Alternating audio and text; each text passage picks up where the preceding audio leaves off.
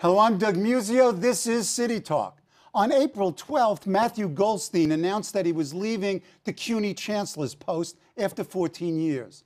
As Chancellor, Goldstein is widely credited with improving standards, creating more clearly defined roles for the community in senior colleges, and generating private support for CUNY's public mission, among many other substantial accomplishments.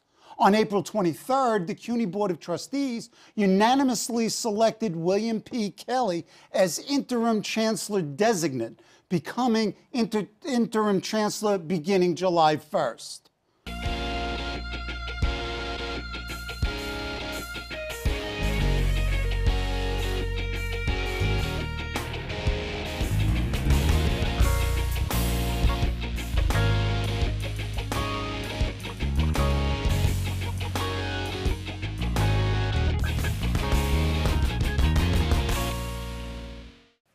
Dr. Kelly joins us today to talk about the opportunities and the challenges facing CUNY in the second decade of the 21st century and beyond. He'll discuss his goals and his approaches.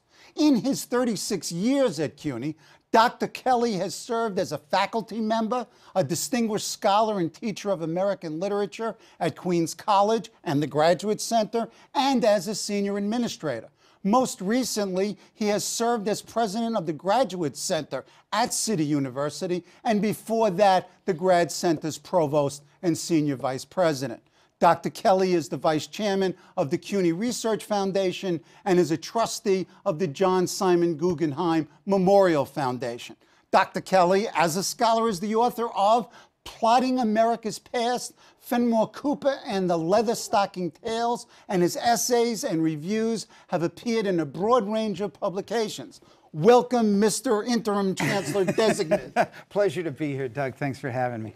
Okay, as I mentioned, you served as a faculty member and senior administrator at CUNY forever. Forever, exactly. Forever, 36 years, or 4 decades. You've seen it all. You've seen the institution evolve. Talk about what CUNY was, how it's changed, and a little bit of what it might be before we get into specifics. Okay. Let me start with the constants. Go ahead. CUNY, from the time that I arrived in 1976, is remarkable for the students. Let's start with those. Amazing students. You teach here, I don't need to tell you New about York that. City kids. Remarkable. They change in terms of nationality or point of origin, but they're the same kids. Yep. They're looking to have a better life. They're looking for opportunities that only education can provide, and they bring with them to the classroom extraordinary vitality, energy. I felt privileged every day I walked into a classroom. I fell in love with the place. First course I taught at Queens had 38 students from 24 different countries. And I thought, wow, you know, this is the future. This is the global university. This is the world. That hasn't changed. The commitment of the faculty hasn't changed either.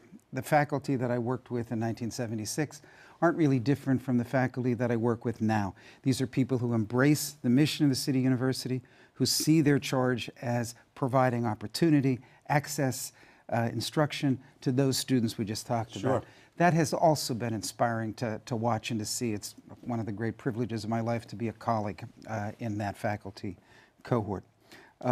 What's different? We were talking before we went on air about some of the changes in the city from the mid-'70s on. I arrived the year after the city's fiscal crisis. The Gerald Ford to New York dropped dead. I lived through it. I got laid off in the first wave of the fiscal crisis. First wave of the fiscal crisis. When I was applying to work at City University, my faculty members said, "Are you crazy? The place is retrenching. There aren't any jobs there." But it was the one job in the country I wanted. I arrived, again, to this extraordinary student population, to a cohort of committed colleagues. But all around the university, the city was in trouble. It was, as the report that Benno Schmidt shared in 1995 said, woefully underfunded. Infrastructure was crumbling. Administrations came and went. There was a lack, I think, of coherence to what the university was about. So that while you were working with these extraordinary students, with great colleagues, you were operating in a university structure that wasn't supporting the aspirations of either the faculty or the students, at least not to the degree that one would wish.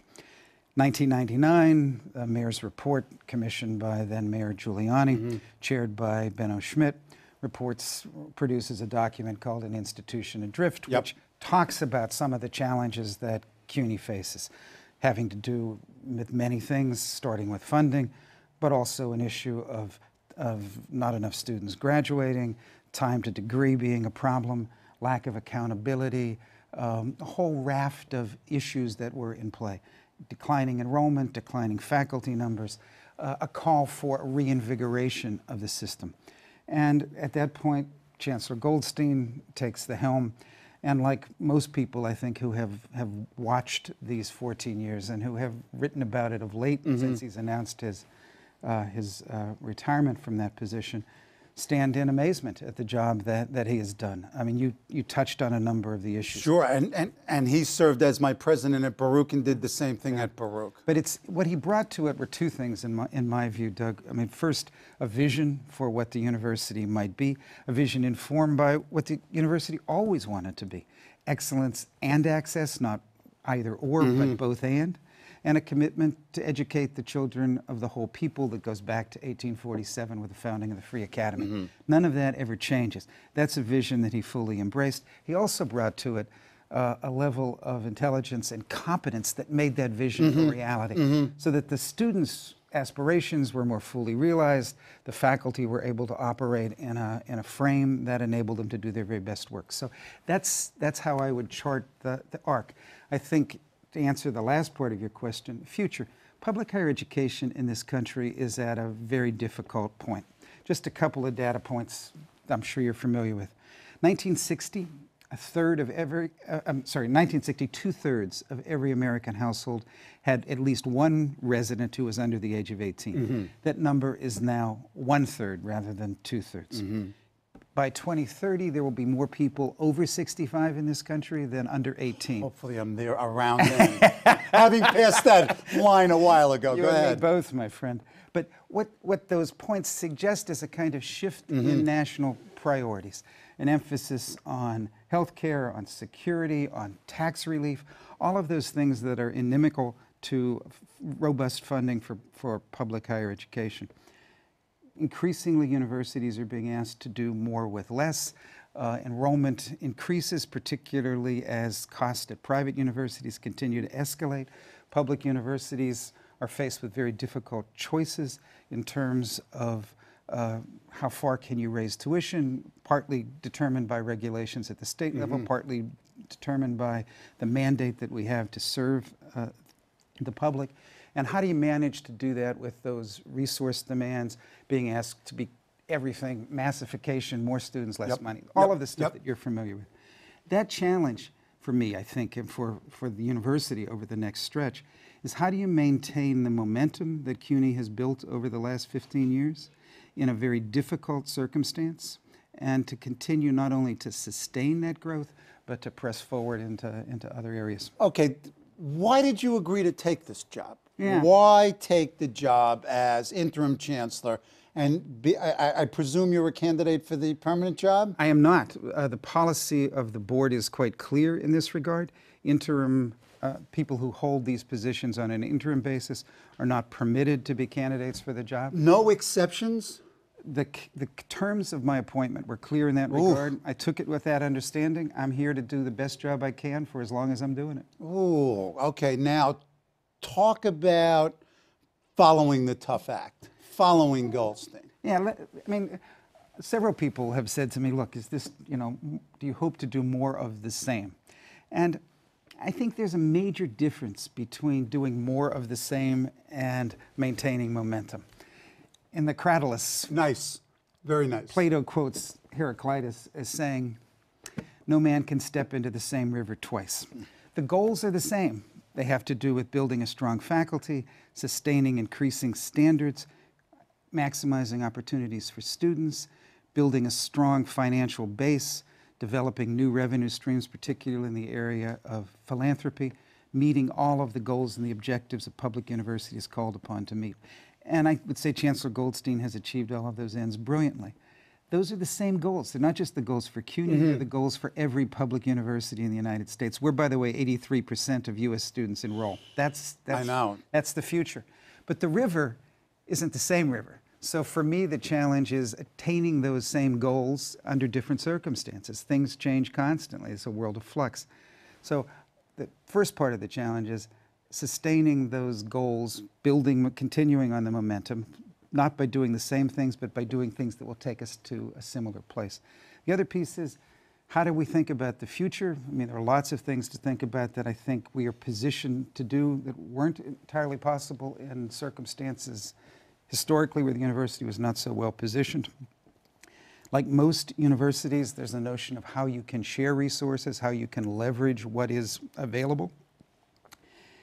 This university is better positioned than any other. We have 24 colleges, ranging from community colleges through comprehensives, baccalaureate institutions, professional schools. It's a dazzlingly broad and diverse system. Yep. 270,000 students, another 220 in continuing ed. Right. It's probably the 100th largest city in the United States. Bingo. So how do you share resources effectively across that institution?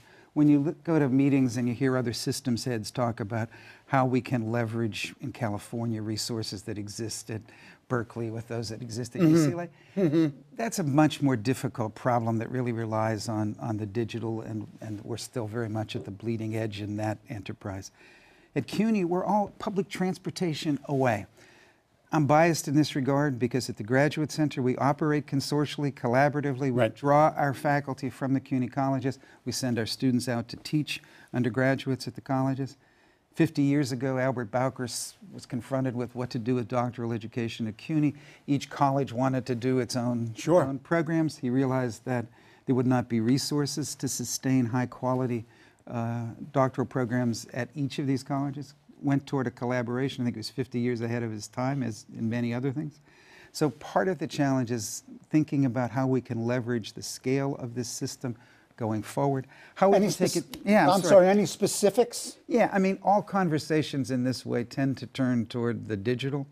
I think there is no question that the future of higher education will be dramatically impacted in the near, middle, and long term by innovations in the digital frame. Exactly what they'll be, how they'll work, I think anybody who tells you they know is not to be trusted.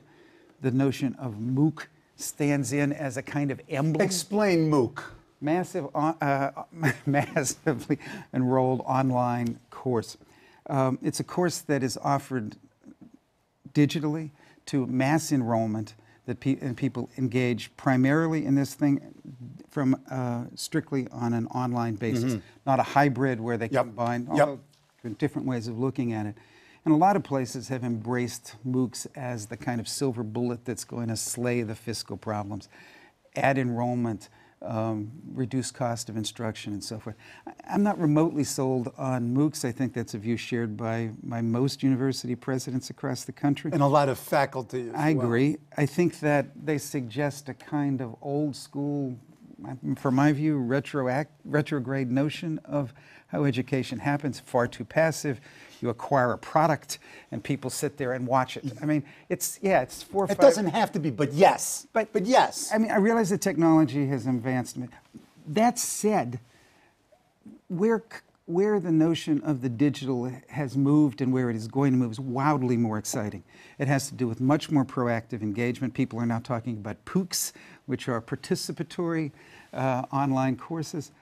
There are opportunities that are already realized in many parts of the country. I think of programs at Duke and at Michigan State, where collaborative research possibilities exist, not just across a college, but in our case, not across a single CUNY college, across the system, across the United States, across the world. That's the future. And from my point of view, that's a challenge that a system as large as CUNY needs to embrace, and to become a model. We are the largest urban university in the United States, arguably in the world. We are the model of how these things can operate. I think we have big responsibility. Bingo! It's particularly for an English professor. I wasn't trained in digital laboratories, but a lot of the activity in this area comes out of the humanities. So I've been involved in this for some time. But no question, it's a huge challenge when you think about the size, the scale, and what's at stake. What's at stake, Doug, are the lives of our students. These are students who depend upon this university to provide them with the same kind of opportunity that CUNY has provided since 1847.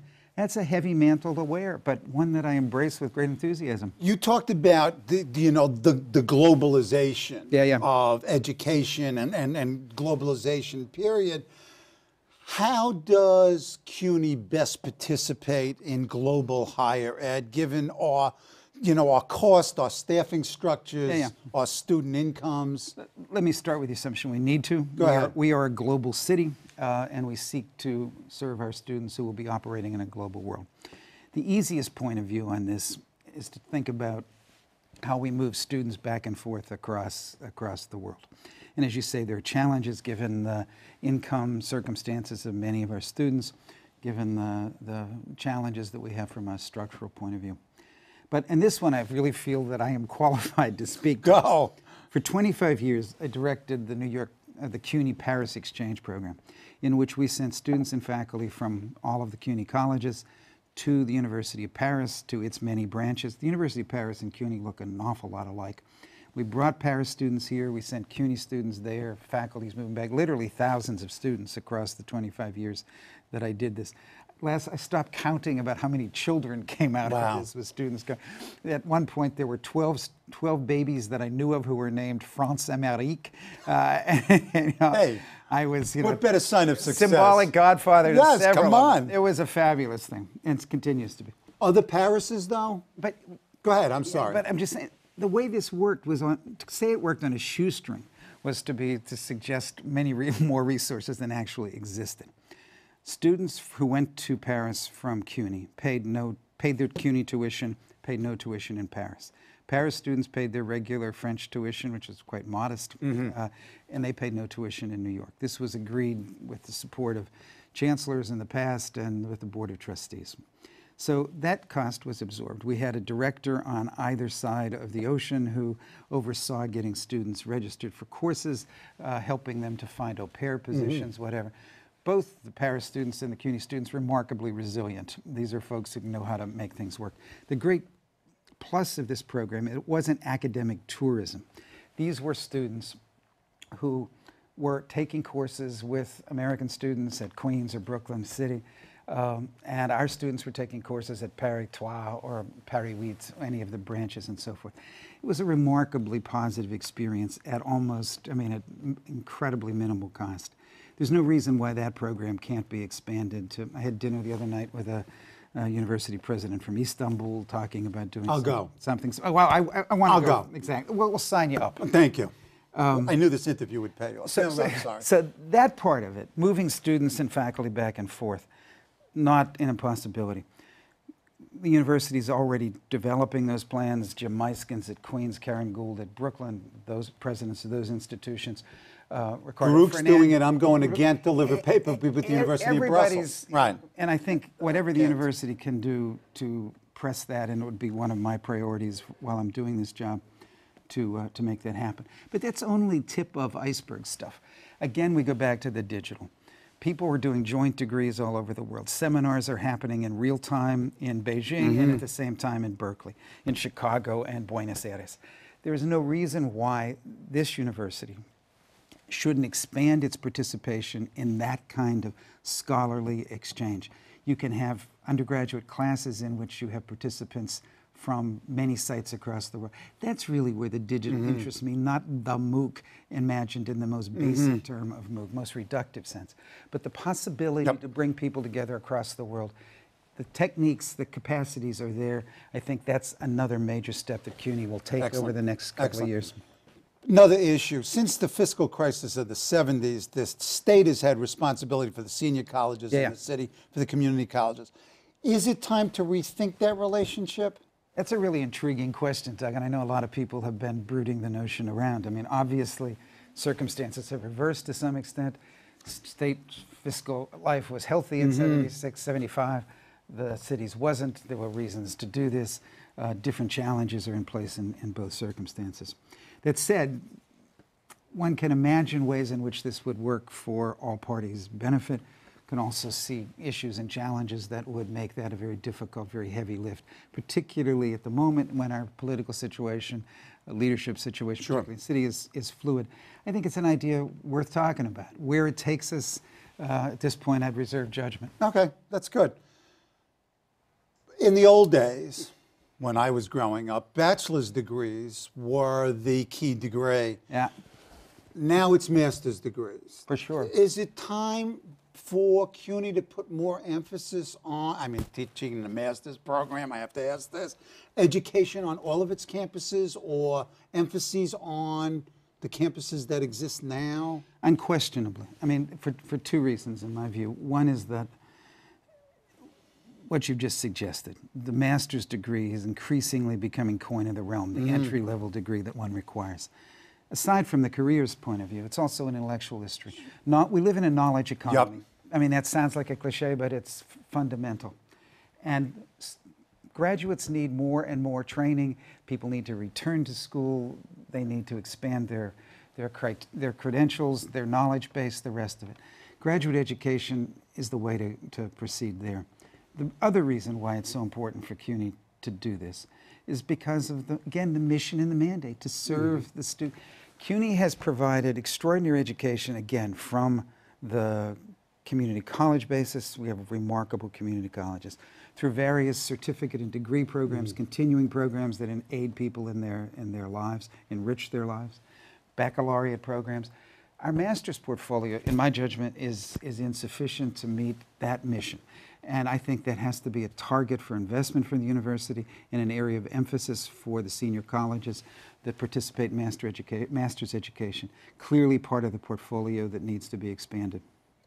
Also, would this expansion of master's degrees include more professional degrees like the MPA, the MBA?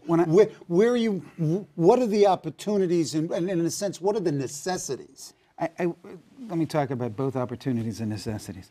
Opportunities are vast. In my view, CUNY's focus on master's programs has been too narrow. It's focused largely on education programs, preparing secondary school teachers and so forth and so on. Worthy enterprises all, but not enough expansion to imagine where people need education, where they need training, what the market forces are that play into this question. The necessity, again, goes back to mission. I've looked at some cursory data. I've asked for more, something I'll be looking at very early in this interim term. What happens to CUNY graduates who pursue doctorate? Where do they go? Right. And that, these are not full data in this regard, but they're enough to make some initial assumptions. And the assumption I make is that our graduates are paying more for less than they would at any CUNY college. And if we're not serving those needs, if we are not providing instruction in those professional areas that you mentioned, if we're not doing the kind of market research essential to know where our students, where are the citizens of the city, never mind, where we need to help them to provide that graduate training that will enable them to enrich their lives in every sense of that term, then we're failing in our mission. And I think that has to be an expanded focus for this university. And it also has to have a broader vision of what we are training people to do. Are there trade-offs, though, with undergraduate education? There are always trade-offs. I mean, what I meant early, when I was talking earlier about some of the challenges that one looks at in public higher education, do more with less is the mantra. Fine, what you're charged with doing is providing service to the public, programming, so forth and so on, continuing education, undergraduate work, graduate work. And eventually colleges say, do we in fact have the resources to do that? It's one of the responsibilities of the Chancellery, one that Matthew Goldstein has discharged with great credit, is to provide those resources, to find them. To have colleges, again, constantly looking at how they are directing their resources. Do we share these things? Again, we go back to this point. We are a large system separated by subways, or connected by subways, not separated by them. And I think there are ways to solve those issues. I think we have to. How do we get more, in addition to using money more wisely, resources more wisely, are there relatively untapped sources, or is that just a dream? Well, in fact, we've made some progress at the state level in terms of funding, but go ahead. Look, I mean, one of the reasons why CUNY has become a national model, I mean, you can't go to a conference and not be asked about how CUNY manages to do this, has had to, I mean, there are lots of issues in play there, but one of them is finance. We are in a stable situation. The state has pledged itself not to maintain stable funding operating costs for SUNY and CUNY for a 5-year period. Right. I would argue that a lot of that success has had to do with what Chancellor Goldstein has called the compact, a partnership in terms of modest tuition increases, significant effort on universities' part to use money more wisely, and then to increase the available money from philanthropy, another stakeholder in the enterprise, and for state stability in terms of maintenance of effort, of costs, and also investment in new initiatives. Is that a perfect system? I mean, have we gotten every dollar we need? No. Of course not. But when one looks at other systems around the country, one sees this as a remarkable base on which to build, rather than simply saying we need more money for these projects at a time when, as we were discussing earlier, demographics are not running in the interest of public higher education. Rather than doing that, suggesting models as Chancellor Goldstein has, I think gives us some opportunity to think about. That said, we need to expand our revenue streams, increase the portfolio. And we've seen progress in that area. We need to see more. Master's education isn't just a cost center. It also comes with tuition. And if you begin to sort of cost out what possibilities exist for programs, you can, I think, quite readily understand how you will both serve the interest of the citizens of the city by providing enhanced postgraduate education, and at the same time make your bottom line healthier through the tuition that you're gathering in those programs. We have a couple of seconds left. At the end of your interimness, how does Bill Kelly want to be remembered as that interim chancellor? I want to be remembered as a worthy successor to Matthew Goldstein, and that's a vast, vast ambition, given all that has happened in the time that Matthew has been doing this job.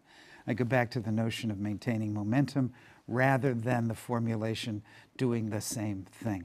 I think the challenges that confront higher education confront CUNY as well. I think that we have an opportunity not only to serve our citizens, but also to contribute to the solution of the problems of public higher education. To the extent that I can move that conversation forward, that I can maintain that momentum, that I can also move the university in productive directions, I would count that interimness a success. Good luck. My special thanks to Interim Chancellor-Designate Bill Kelly for being on the show. Join me next week on CityTalk here on CUNY TV. Thank you, sir. Very Pleasure. nice.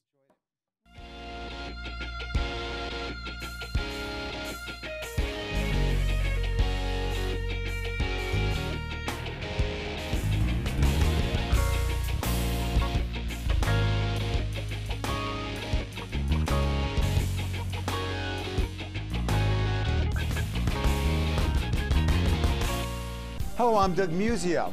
Let us know what you think about this show. You can reach us at CUNY.TV. When you get there, click on the bar that says Contact Us and send your email. Whatever it is. Thanks, no thanks, obnoxious, do it. Send it.